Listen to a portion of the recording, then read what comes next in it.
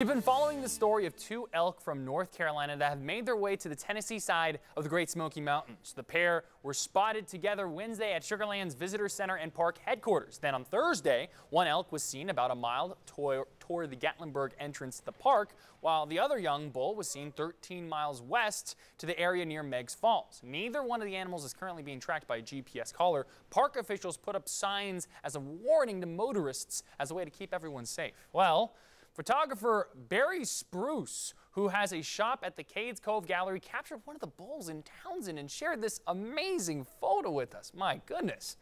Officials tell us they expect the animals to return to North Carolina for mating season.